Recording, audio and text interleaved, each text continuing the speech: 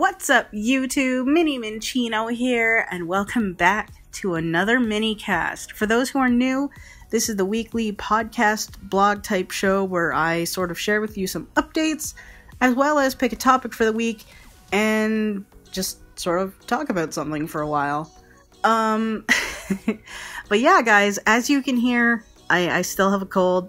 If you know, for those who know me in real life, y'all know that I kind of get sick for like eons, so this is gonna be a thing for a while. Like, it is just a cold, but it's kind of persisting and being really annoying, so I apologize for that. I'm gonna try to keep sniffling and other such shenanigans to a minimum, but if it happens, I'll do my best to edit it out. But yeah, other than that, I don't have too many updates for you guys this week. I'm sorry I haven't had as many videos up. I did put An Unknown Empire out yesterday. I'm gonna put the other half of that up on Monday. I am gonna try to get Pokemon Let's Go back up and rolling. You're still gonna hear this slightly nasally voice though, but I hope y'all understand. But yeah, you guys, I don't really have any updates other than that, so, you know, I guess we're just gonna dive into this week's topic, and to be honest, I had a bit of a hard time deciding whether or not I wanted to cover this today, but I feel like I might as well. So yeah, today we're talking about removing toxic people from your life, whether it be friends or family members. In my case, it's been, you know, friends for the most part, unfortunately. So, I mean, I guess the best way to talk about this is to kind of try to dive into my situation without, you know, outing specific individuals. So, the people that I am talking about, y'all might know who you are, and, you know, despite the things that have happened, I do apologize. I'm not trying to invade your privacy or anything like that. So, you know, please understand, I'm just trying to, speak my mind about it and, just kind of give my perspective on it. But, yeah, I'm gonna start with a friend of mine that I've known for years. Actually, both these people I'm talking about today I've known for years. But one friend, I would visit a lot back in high school, and, I would go to her place frequently, like every other, like twice a month, pretty much. I would go to her place for the weekend and just chill. Actually, no, it was like once a month, because I'd go to somebody else's the other week. But either way, it got to the point where, you know, we were pretty tight, you know, we would talk on the phone a lot and stuff like that, and when I went to college, I couldn't go visit her anymore because she was a little bit far away, and at that point, she had moved further away, so it became a little bit more tricky.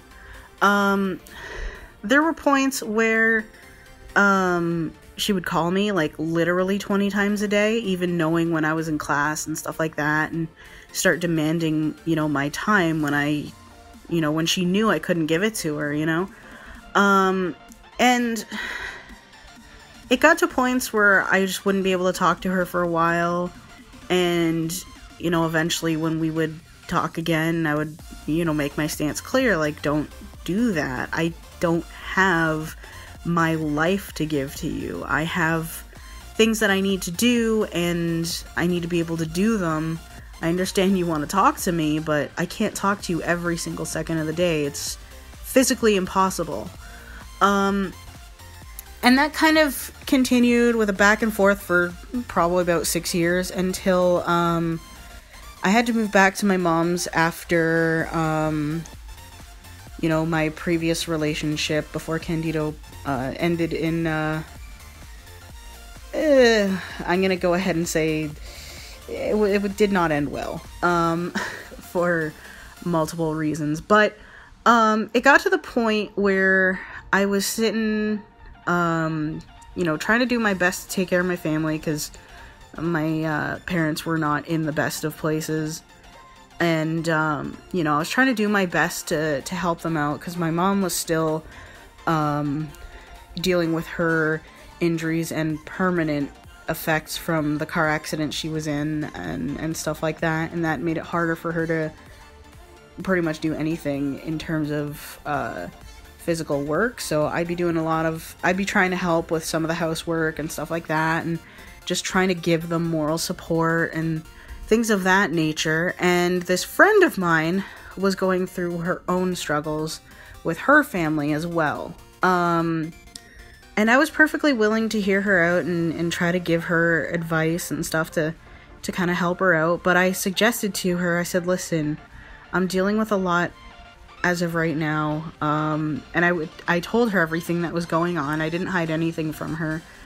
And I told her, I will not be able to always talk to you when you need it. I think that you might want to look for either like a therapist or a counselor to be able to speak to, or another friend if I'm not around, because I physically cannot be. And to take on everything that I'm taking on, plus what she was dealing with, it was getting to be a lot, and it became difficult to manage. And I told her that, and she had said in response that she had respected that and understood. And you know, we parted ways for the time being. Like, I told her, I'm like, you can still talk to me. It's just, you know, don't be surprised if I don't always pick up, because I can't always. It's not that I'm trying to ignore you, it's that I'm likely just trying to deal with things here and make sure everything is some semblance of stable. And, you know, it got to the point where she would start calling me 20 times a day again. And, there was a point where she ended up leaving me a voicemail, calling me a selfish bitch, and saying that she was done with me and stuff like that. And I said, you know what? I'm sick of this shit, so I didn't bother calling her back. And every so often, I would receive voicemails from her, one of them going, I forgive you, I hope you can forgive me. And I'm like, you forgive me for telling you that I was trying to take care of my family? I'm sorry, I'm not putting myself in that position again, where I'm just going to be berated for doing the right thing. And I'm sorry it didn't end up in an ideal situation. Either way, I was in kind of up shit creek, so to speak, you know? Like, it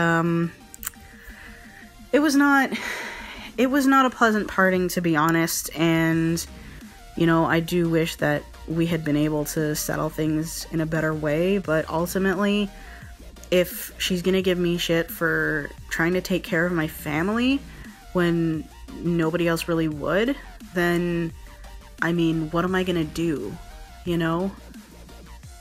It sucks, but unfortunately, she's not the only person I've had to cut ties with, unfortunately. I had another friend, who I'd gotten back in touch with when I went to college. We met at a summer camp, and we met at a blind camp, actually. Like, it was like a summer camp for the blind kind of thing, and it was super fun. We didn't actually meet there. I should say we re-met there. I used to know her when I was a kid, and then she left my old school, and then that's when we met again, like probably about 12, 13 years later, I want to say. Actually, no, less than that, but it was a long time. Either way. And for the first several years, things were pretty awesome, actually. Things were great. We talked a lot. We played a lot of Pokemon together. We did a whole bunch of stuff, like not just her, with friends. I saw her through a relationship that did not end particularly well on her end, and, you know, I did my best to be a supportive friend to her and stuff like that. When I moved back in with my mom, again, after the poor ending of my previous relationship, I don't want to dive into the details on that one, to be honest, but she was able to visit. So, you know, she came over a lot. I went over to her place a lot, and things were great for the longest time. Somewhere along the line, relatively recently, I guess it was almost a year ago now, she kind of got really moody and, quite frankly, super rude. And to be honest, I'm not sure what caused it.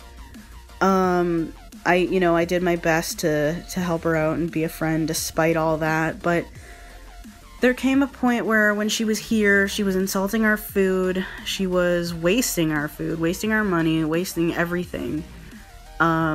Just treating Candido like a butler and just generally being not pleasant to be around, if I'm honest. And I know I'm making it sound kind of trivial. I'm not diving into the very deep specifics, but I mean, this went on for quite a while, and it got to the point where I had to kick her out of this apartment, and I said to her, like, you're kind of being horrible, and I don't appreciate you treating people I love the way you're treating them. So I ended up sending her home, and her parents, this made me really sad. Her parents came to pick her up, and they were, you know, happy to see me. They're like, you know, thanks for entertaining her. Thanks for, you know, taking care of our daughter and stuff like that. We'll see you again. And, you know, I felt really bad, but at the same time, like, I didn't feel it was right to keep her here if she was just generally going to be disrespectful and just generally terrible to someone I really care about. And I said, I'm like, you can treat me like crap all you like, but as soon as you touch someone I really love and care about, like, you are gone. That's not happening. So I explained to her while waiting for her parents, like, why I was upset. Even when I told her she had to leave, I explained it to her and stuff like that. Throughout the entirety of it, never got even remotely an apology. Just, yeah, I know, I get it. And that was it.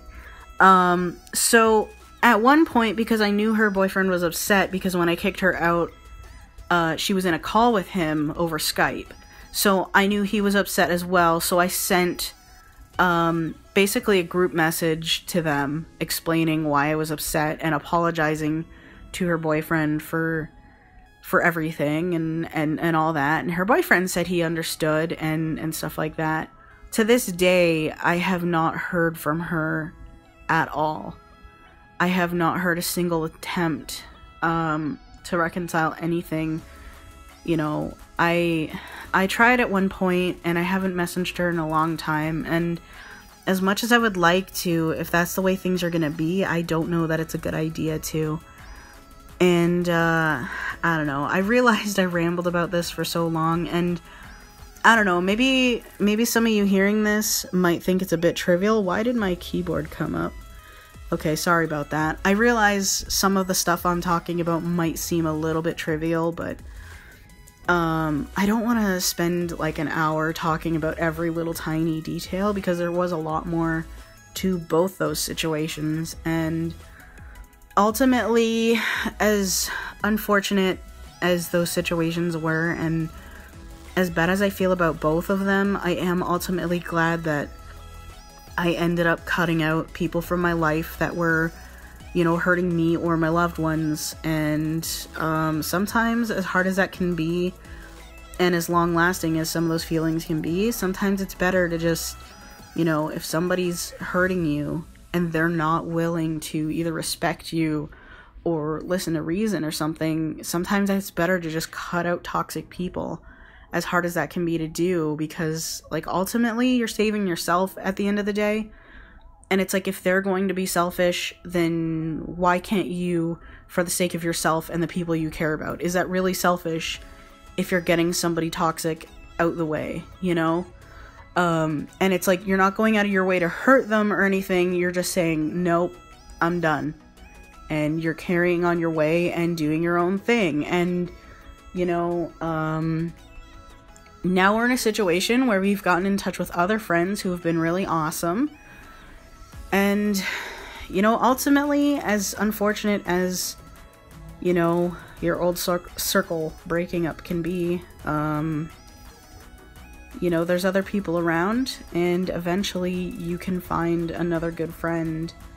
And it's not that you're replacing that friend, like, no one will replace the friends that I had, but I still have friends, and they're great ones, you know?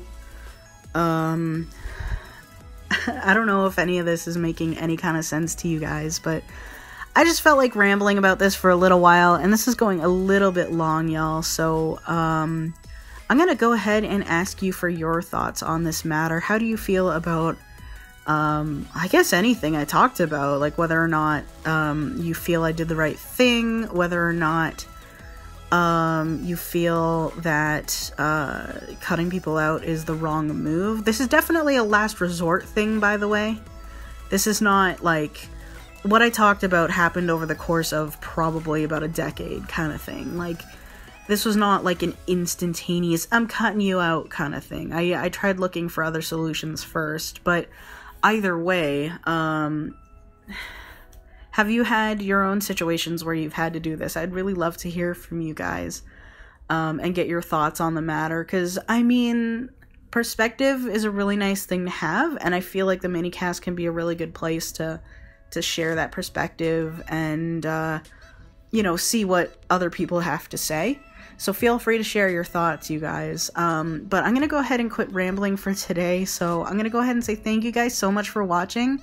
I hope you enjoyed it. I cannot talk for the life of me.